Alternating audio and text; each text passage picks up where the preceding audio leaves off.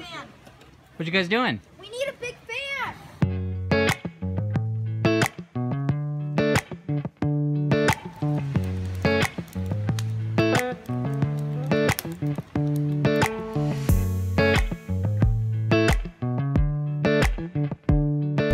Okay, we have done Montreal. It was awesome.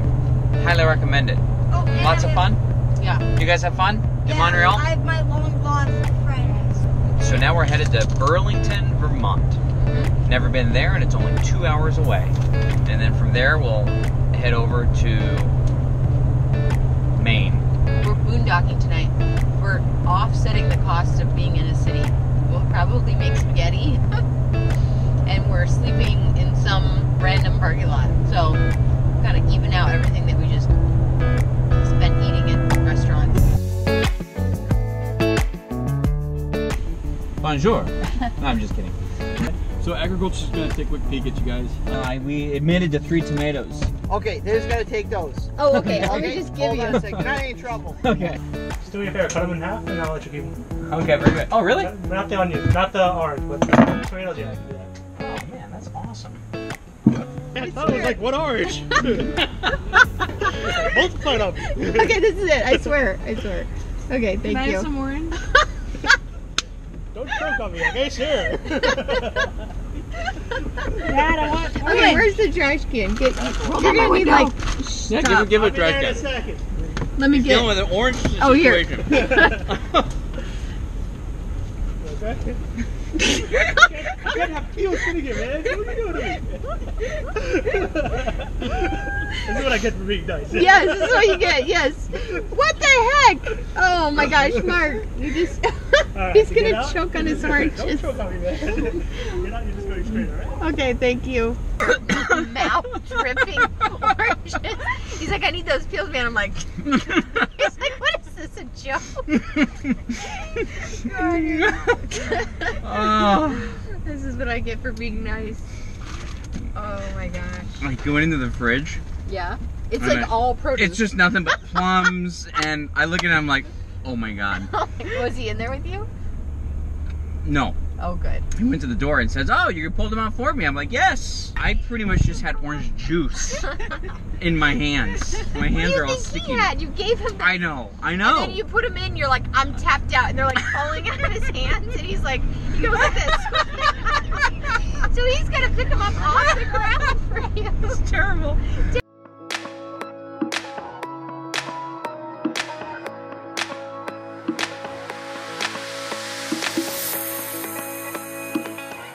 Well, I wanted to see if there was a discount tire so that we could replace our spare on the spare. And then, Place our spare. our spare.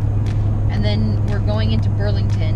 Gotta figure out where we're actually going, because you put in Burlington and then they just kind of like drops you off in the middle of a city. That's what we experienced in Vancouver. It was kind of like, Not okay. Vancouver. Toronto. Oh, sorry, Toronto. We're in Burlington, Vermont. We found the college campus near the park, near the water. Perfect place for the boys to just ride their bikes. We're gonna go on a little walk. We're gonna come back to this little spot, parked right there. Trisha's gonna make a little dinner. And it's too hot here, so we're gonna then drive a couple hours toward Maine, New Hampshire, and then we're gonna go to sleep somewhere. We're gonna boondock somewhere, and then just continue to make our way.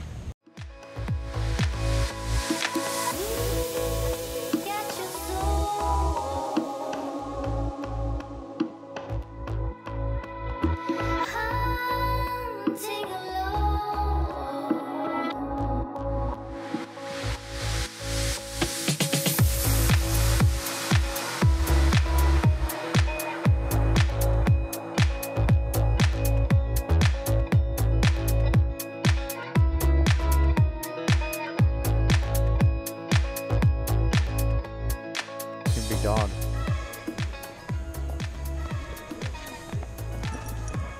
Come on. That's a big dog. Holy moly. Oh wow, that was one dude. That was a big dog. Made Maddie look small. Maddie used to be big though. Maddie was 80 pounds in her glory. Now Maddie is, I think she weighed like Ready? 55. You want to get it? Go fetch. Oh my gosh. I'm not even used to seeing a dog run like that. Okay, so we've been getting some questions regarding the cost of this, which is a completely reasonable question. So basically what I'm going to do now is I'm going to tally up some of the costs of the RV parks and the food cost and the fuel cost and everything, so we can break it down. So there'll be an upcoming episode with that information. But let me just tell you right now, we've gone 6,900 miles since we left Arizona 70 some days ago. And our average fuel economy is 8.9, and that's with the trailer on and off. And our fuel gallons used is 772 gallons. That's really the most accurate way to figure out how much it's cost. So let's just say the average price per gallon has been roughly about $2.25. So Trish, do you have a calculator? What's $2.25 times 772? 225. Oh my gosh, this hill is huge. 225 times what? 773 times 225 times $2.25. 1,700. Okay, so we spent $1,739 on fuel in the past 70 days. So what's that divided by 70? Actually jumped out perfectly. $24 a day. $24 a day in fuel. That seems like a lot. It does seem like a lot.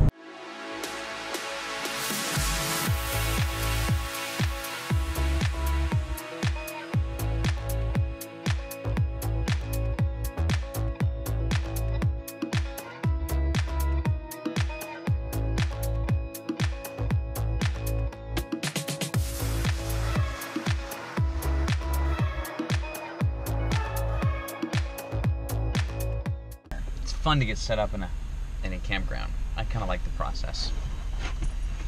I think Maddie can smell the water. She's excited. You smell the water, girl? Yeah. You smell the water? So what we're gonna do here at Moorings is we're gonna get set up in a campsite, and then we reserved an oceanfront campsite for the second half. We'll be here for 10 days before we head down to Kennebunkport. And from the look of that view, I'm really glad we got an oceanfront. That is gonna be fun. Yeah.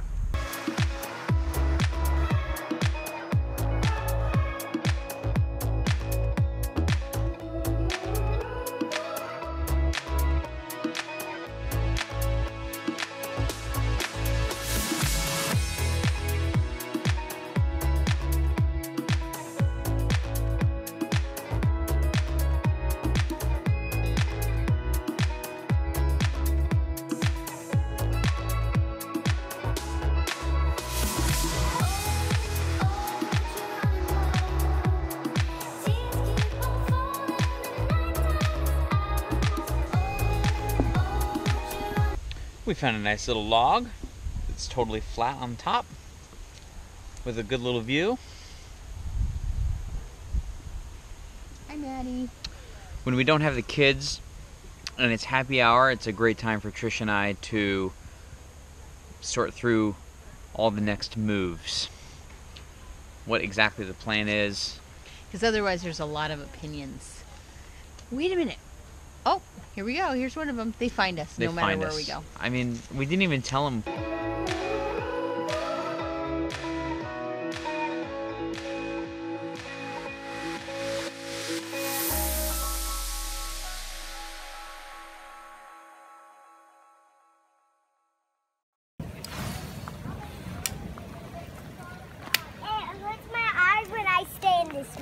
Smoke hurts my eyes because so when the smoke hurts my eyes, then it makes me have tears. Oh.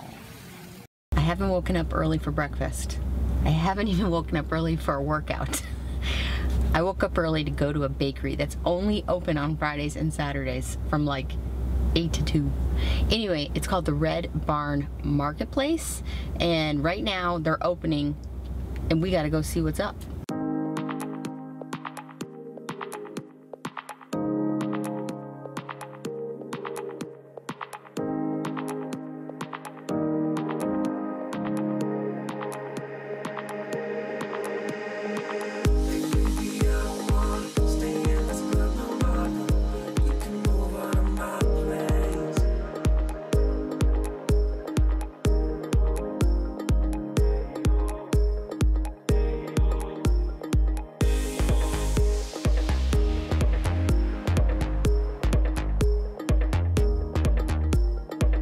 We are here at the Red Barn Baking Company, and I just talked to Katie, the owner. Super, super nice. I invited her to be on the podcast. We'll see. She said she likes to be in the background, so we'll see if we can lure her in and share her story. And for now, I'm gonna eat these. We just gonna eat them all right here in the car in the parking lot? Isn't that a given? We're tasting all of these. The thing is, if we come home with these, the kids would just eat them. Oh, wow. What, are you taking one bite of everything?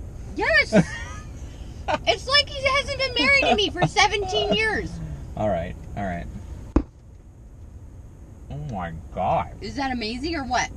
So I was not expecting that. That was the flourless. Were you expecting that? A little bit. Flourless, but this is made to perfection. I mean, I've had these before and they're like rocks. This was like fluffy. I can't even get over that. Okay, so that's that one. It's like I want to go back in there and hug her. I do. I do. I'm so glad that she figured out she liked to bake.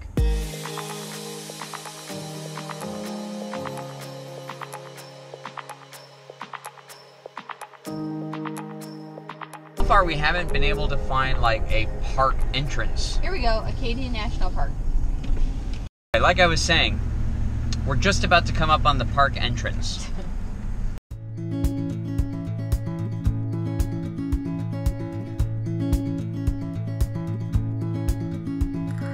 Wish that I could stay. Wish for this moment to never go away. But it's all in my mind. And though I know that there is nothing to find, you're a beautiful sight in the summer night. And you can't put up a fight in the misty light.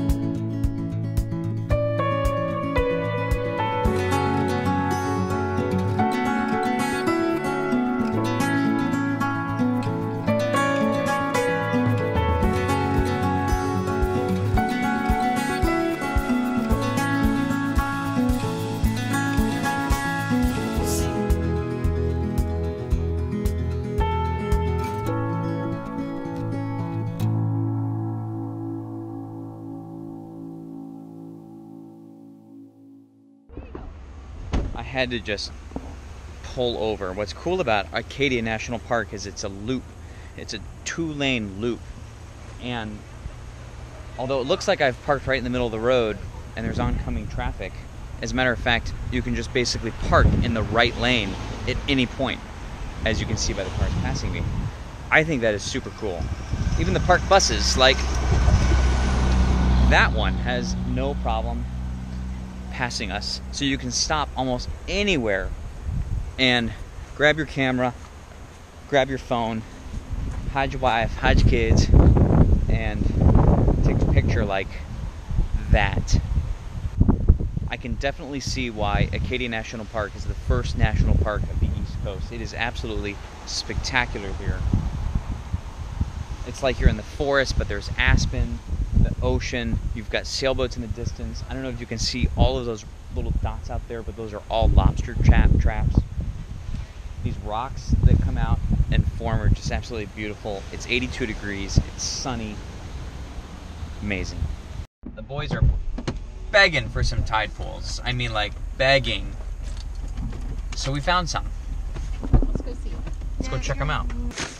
I'm gonna bring Trisha water. Score some points for bringing a water to her. You watch how this goes. It's about the delivery, not the gesture. It's the delivery. Here, babe, thought you might be thirsty. Oh, look at that. Oh, thanks. You're welcome. Such a good guy. That's what I'm talking about.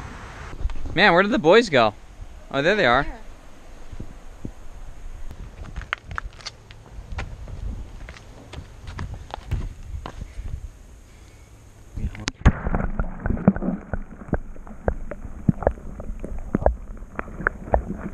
Where'd you get these clams? On the beach. Like that beach behind you? Yeah, Show me. right there. Where? The tide was out. We dug them up. Right? All right, and what do you got? And then you pulled these clams out? Yeah, and then what you do is you grab this little thing right here. It's neck. Wow. And you boiled them? Yeah, we boiled them. Where'd you boil them? On that pot behind you? Yeah, right there. With salt water. And then take it. Do you want one? No, I want to watch Do you it eat it. for the video. I want to watch you eat it. Do it for the video. I'll wanna video watch you you- eat it. I wanna watch no, you- I'll video you eat it. No, I really am fast. I'm like, I think it's really cool that you're eating clams. How is it? Good. Is it good because you caught it, or is it good? It's good.